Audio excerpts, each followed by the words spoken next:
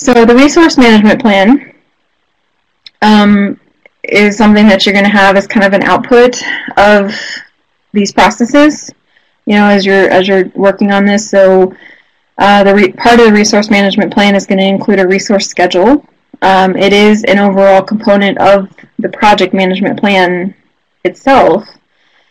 And in this resource management plan, it's going to describe how project resources are required, how they're allocated, and how they're monitored and controlled. It's going to encompass identification of resources, right? So you have that list there, the roles and responsibilities, the authority that they have, any responsibility or competencies. The project manager and the team, as the project manager and team estimate activity resources, they're going to produce a calendar, a resource calendar that's going to identify things like working days, hours, weekends, holidays, physical resource availability, if you need a conference room, for like a war room type of thing, attributes like the skills, the experience levels, and the geographies. You might also see a recognition plan, how team members are going to be rewarded and recognized, because that's important for building trust and for keeping morale boosted on the team.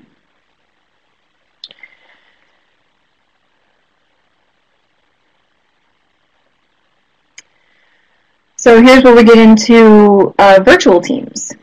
So again, a virtual team, this is the definition according to PMI, groups of people with a shared goal who fulfill their roles with little or no time spent meeting face-to-face. So I can imagine you both probably are, in the age of our pandemic and our current climate, probably working from home. So this, I think everybody, a lot of people have really been kind of almost forced into being a virtual team. And, so it's like we're all kind of having to learn how to manage a team that we can't see face-to-face anymore, unless it's on a computer screen, right? For a while. And we've had to do that for, several months now. So this is, I think, a very relevant and time-specific topic as we're talking about. Yeah, virtual teams, you worked with them with McKesson for 2 years. Yeah, I actually prefer it as well. I mean, to be honest, I don't know that you necessarily need face-to-face interaction, especially in like an IT environment.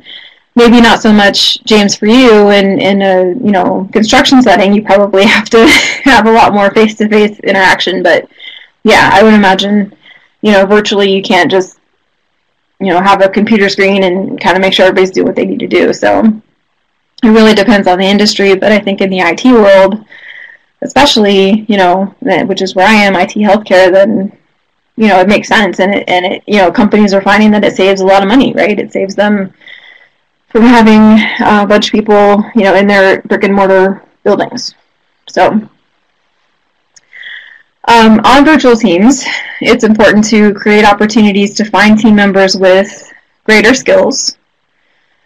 And that's going to mean that it's lower cost and allows the project to forego relocation expenses, right? So virtualization can create challenges for managing communications and enabling effective team performance. So again, as we talked about, especially in my job, they were all very much used to being, it's headquartered in Columbus where I am. They were all used to being there together in the office, and now everybody's virtual. So it's like, how do you build that team? How do you build that trust? How do you maintain those relationships when you're not face-to-face anymore?